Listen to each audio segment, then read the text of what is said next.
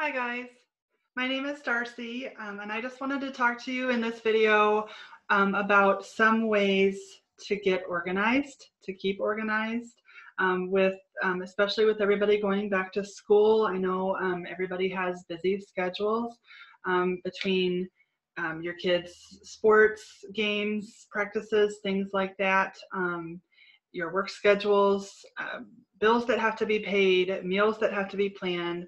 I know it gets to just be a lot for everybody to keep up with. So I just wanted to share some of my tips for how I stay organized. Um, Not really in any particular order. I'm just going to share with you some of the things that I use. First of all, I recently became unemployed. So in addition to selling Monat and managing my blog at Preserving My Sanity, I decided to start my own digital marketing company called Digital Darcy. And my husband actually has a couple of side projects too. So between all of that I help him manage and that I'm managing for myself, and task lists and things to do and things to follow up on and all kinds of stuff like that. I actually found a software application online called Trello.com. I'm not actually using it for like the personal household things right now. I'm using it just for our business things, but it would absolutely work for personal use. It's a little bit like Pinterest, actually. It's free. I should say that first. It's totally free. You can just go on their website, create a login for yourself, and check it out. But it lets you create boards. So you can create as many boards as you want, and then within each board you have tasks that you add, and then within each task you can have like checklists and tasks and due dates and things like that. So for example, you might have one board for appointments that need to be scheduled, and then once they're scheduled, dentist appointments, doctor appointments, things like that, once they're scheduled you could put a task in there with the appointment date as the due date in the software. And it has an app that you can download on your phone or your tablet or whatever you want as well. And it's actually really easy to use from your phone. And then you can have it remind you of due dates too. So you can plug everything in there and have it remind you as things happen. So you could have one board for appointments, like I mentioned. You could have, maybe have one board for each kid if you want to organize it that way, or one board for school things and one board for sports activities. You can have one board for meal planning. You can have a board for, you and your husband or significant others' work schedules. It's really kind of however you want to set it up for yourself. Like for example, for me, I have one board for each of the businesses I mentioned, and then I have like a personal development board where I keep track of some things that I've run across online. So if you find things online that you want to come back to later, you can go save them in there. It's really a cool system. So check that out. I'll put a link in the comments for you. It's Trello.com. Another thing that I wanted to mention is while you're on Facebook, if you didn't know this, you're browsing through Facebook and you see something you want to save for later. Maybe it's something from the school about a date to remember, or maybe it's a recipe you want to try next week, or a news article you don't have time to read right now but you want to come back to, whatever. Up in the top right corner of that post, you can click the little down arrow and there's an option to save for later, or save. So you save it, and then over on the left side of your screen, there's a link that says saved. So anytime you have some extra time, you can go over to that saved link on the left side of your Facebook screen, and it'll pull up a list of all that stuff you've saved. So that's kind of cool. One other thing to mention at Trello is there is a way to set up email addresses for each board. So you can actually email things directly to yourself to go to the Trello board. Kind of cool if you're sitting on the couch and you find something, 9 o'clock at night, you're sitting on the couch, you're on your phone, you find something that you want to do the next day related to one of your boards. You just go in there, copy the link, email it to yourself to that Trello board, and then it just goes right on there for you, right from your email. And I can help you with that. If that's something you want to do, I can sure tell you how to do that. You can just message me or whatever. Another thing I wanted to mention is in your email. One way to kind of keep up with your emails, we all get way too many emails. I try to delete the spammy ones as they come in as I can, just so I don't get overwhelmed. I've been signing up for a lot of stuff lately related to my new business, so it's kind of hard to filter through all the stuff I need versus what I don't. So try to delete things as they come in if you can. But as far as the things you need to follow up on, most email applications are going to have some sort of flag or starred option. If you're in Gmail, you can just click the star, and it'll put that email over in the starred folder on the left side of your screen, so you know what you have to follow up on. So the important stuff doesn't get mixed up with the not as important stuff, basically. So I use that starred feature a lot. I'm a Gmail user. Another option, like if you use Microsoft Outlook, in there's a way to flag your email as a task. So if there's an email that you received or sent that you want to follow up on, you can have it saved to your task list directly from the email box. So that way you know to follow up on it. So that's something that's really helpful for Outlook users. Other platforms, I'm sure they all have a similar thing where you can either star an email or flag it or whatever to help you manage that email box just a little bit. Another thing to mention is passwords. We all have so many websites we subscribe to, your bank account, your insurance account, your email address, your other email address. It seems like every day I'm signing up for something new. And it was making me crazy because I would go to log into something and, all the websites have different rules.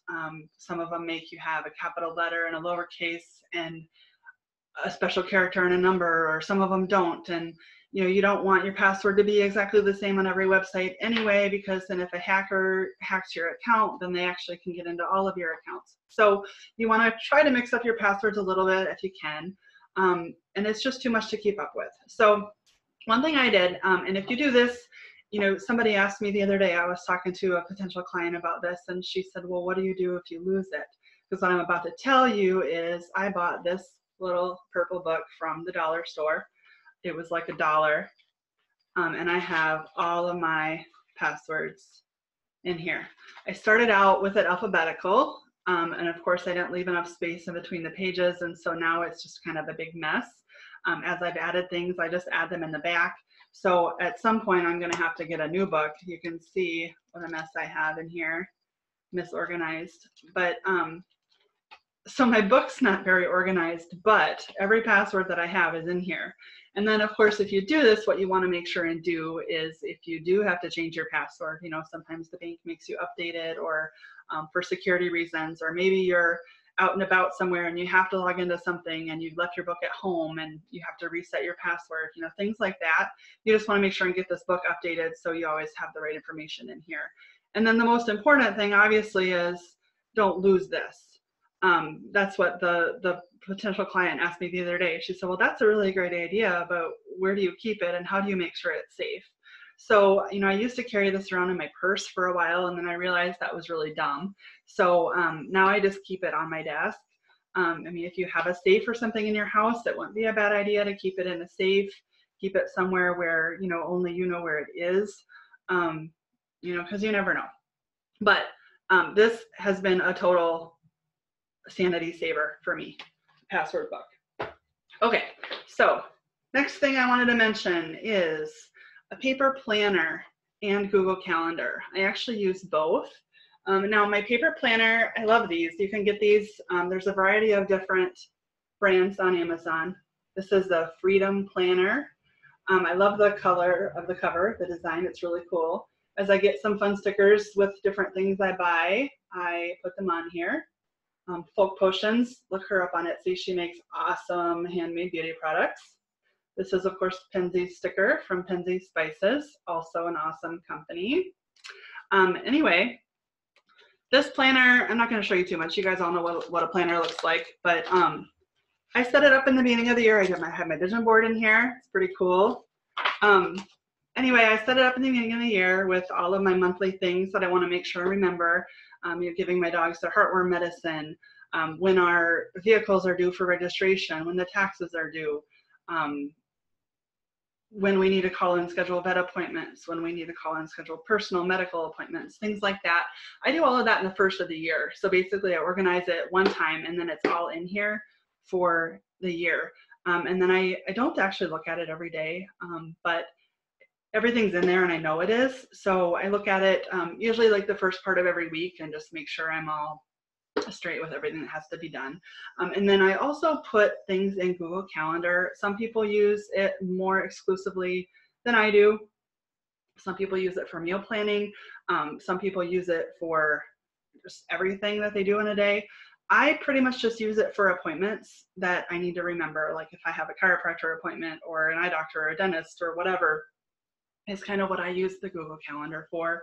And, you know, any business appointments, things like that. Whereas the planner is a little bit more flexible because you can just write whatever you want in there. You know, there's note margins. You can write notes on the sides, on the bottom. You can write your grocery list in here if you want to.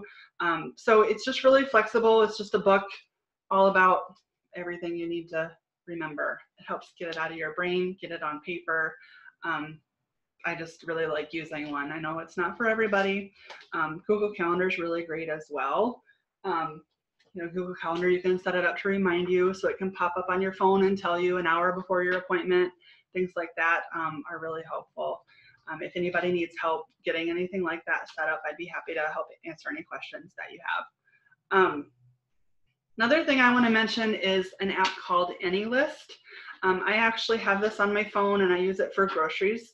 So when I know we're running low on something or I need to add it to the shopping list, I just go to my AnyList app on my phone and add it to there. And it actually lets you have multiple lists. So like I live in a small town, our grocery store is really great, but it doesn't have everything that I need. My husband and I both cook a lot. And you know, there's just no way that our little local store would have everything that we need. So we do buy some things online, but I also always have a list for the larger grocery store, the Hy-Vee up in like 30 minutes away. So I always keep a list for that store. I usually keep a list for Sam's Club. That's an hour and a half away.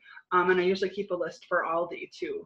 We actually got an Aldi here 30 miles away about 6 months ago. It's really cool. So anyway, I have certain things I get at certain stores, and the AnyList app lets me keep track of what I need from where. It's really handy. And then actually while the groceries are in your list, it divides it into categories for you. So if you put milk and bananas and eggs and bread all on your list, it divides them into dairy, bread, produce, meat, right there for you, which is cool. So that's what I wanted to mention about that. Wanted to move on and talk a little bit about bills, organizing your bills. Everybody has different feelings about this, but I'm a fan of auto pay. So I have Bank of America, and it has a really awesome portal that lets you go in and set up all of your bills that you need to pay, and it lets you pay them all online. Some of them you can automate if it's either set up to where they can send you an e-bill. Not all companies can do this, just depends on who they're integrated with, but some of the companies can send e-bills direct to Bank of America, and then you can have it set up to automatically pay that when it comes. Some of the bills, just if they're the same cost every month and due on the same day, like if your cable bill is $56.30 every month and it's due on the 15th, then you know that and you can go in there and schedule it. So I do that for as many things as I can within Bank of America. And then for the ones that I can't set up that way for some reason, you know, maybe it's like the local water bill or the local insurance company, things like that. They're not integrated with my bank. I just set up for their individual auto pays. So, you know, there's a handful of companies that have my credit card information, and then when I owe them money, they just pay the bill, so I don't have to worry about it. Some people, you know, it's not for you, and that's fine. I used to be concerned about it and think that they would, if there was a dispute with a bill or something, you know, they're going to take my money and then I won't be able to get it back. I haven't experienced that. And for me, it's just worth it. For a while, I didn't have my phone and internet bill set up on auto pay. It was just a paper pay. And I forgot to pay it for like 3 months and I got a disconnect notice. It wasn't intentional. I just am not in the habit of paying from paper bills. So they were coming in the mail and just getting set on the table. And I mean, so anyway, I set up auto pay and I've paid them on time ever since then. So yeah, so auto pay is a huge saver for me. And lots of people, when you set up for their auto pay too, they'll let you tell them what day of the month you want it done. So you can control that a little bit if you know when your pay dates are versus when you want to pay your bills. A lot of them will work with you to schedule specific days of the month if that's what you need to do. So that's something I recommend checking into if you're not already doing it that way. I want to talk a little bit about meal planning next. I know this is about organization. Somebody else is actually presenting about meal planning. I'm excited to hear what she has to say, but just briefly wanted to tell, I think it also ties into organization. So basically for my husband and I, formal meal planning doesn't really work for us. It just doesn't. I've tried to have meal plans before where we're going to have this on this day and that on that day, and that day comes and maybe that doesn't sound good, or maybe we want to go out for a pizza instead or whatever, and then you have this whole stress added because that's not in the plan. Well, I mean, it's not supposed to be stressful, it's supposed to be helpful. So formal plans don't really work for us. But what we do is on Sunday, we have a lot of stuff in our pantry and in our freezer. So on Sunday we look and see what we have in the fridge. So like what vegetables we have left, maybe what jars of things are open that need to be finished, things like that. We look and see what we have. And then we go get a couple of proteins out of the freezer to go with those things to make meals from. So we kind of run our meal plan like Food Network Chopped, in that, we make our meals based on what we need to use up pretty much. And if you don't keep a lot of things on hand in your freezer, one other way you could do it is, go to the grocery store on Sunday and take a peek at what's on sale. Look at the vegetables that are on sale, look at the meat that's on sale, and try to plan your meals that way. Don't look at a specific recipe and say, okay, I'm going to make this on Tuesday. Maybe go look at the grocery store first, see what's on sale, and make a plan that way instead. Save a little bit of money. Just a couple of tips on that. Another thing we do is Marshall has to work out of town a lot, so we pack lunch. We don't buy lunch meat because it's got a lot of nitrates in it and other things. It's really high in salt content. It's just not very good for you. So we like to buy like whole turkey breast, whole roast beef, whole ham, and we cook them off and then freeze them. And then that way we have lunch meat ready to go for, those things. One thing I just want to mention is when you do freeze it, try to freeze it in big chunks. Don't slice it, then freeze it. We found that the meat kind of loses texture if you do it that way. So we just freeze it in chunks and then we slice it when we take it out to thaw. Just wanted to mention that. Recipes have always been kind of an addiction of mine. I used to have a lot of subscriptions to magazines. I've gotten rid of all of those now, actually. But one way to keep your recipes organized is Pinterest. I love Pinterest. If you're not on there currently, you might want to check it out. There's a lot of recipes and things on Pinterest that you can find and save to boards and different categories like that. But another thing you can do is pretty much any website that you're on, you can save pins from. So if you're looking on foodnetwork.com and you find a recipe that you want to make, you can actually pin it right to your Pinterest account from the Food Network website. So it's really helpful and compatible with most websites. So that's just something I wanted to mention. And then something else I do for recipes is I have a lot of cookbooks, and I just have one here to show you. This is my Instant Pot cookbook. And instead of just putting it on the shelf and like when I want to figure out what we're going to have for dinner, I look through a cookbook because that's just not very time effective. When I get a new cookbook, I take the time and I look through it. I'm sure all of you guys do this too. I flag the pages that look good, that look like the things we'd actually make. But in addition to that, I have some of these sticky pads. And so I take a sticky note, and like for each one of these that I have flagged, I would put the name of the recipe on this. Oh, sorry, I'm not putting it high enough up. I would put the recipe on this sticky pad and the page number. And then when I go to grab this cookbook off the shelf, I just have this sticky note with all of my recipes written on it in the inside cover. So instead of paging through this whole book trying to find what I was looking for, I can just go right to basically I'm making my own table of contents, I guess. But I can just look at this, find the one I'm looking for, and go right to that page. Saves a little time that way. I think that was everything I wanted to talk about with you guys about organization. Hopefully this was helpful. So basically, you know, I mentioned the Trello, and any of this stuff you have questions about, just ask me. And like I said, I will put some links down in the comments. But the Trello app I mentioned, the paper planner, the Google Calendar, the auto bill pay, the Pinterest, the AnyList app. You can see I've got a lot of different things I use, but hey, that's kind of what it takes. Sometimes I feel like I spend more time getting organized than I actually spend doing the things, but you know, everybody's so busy and our brains are all going 100 miles a minute, and using some of these tools to get things out of your head so you don't have to think about so many things, I think is really important and helpful. So have any questions, let me know. Have a great day. Thank you.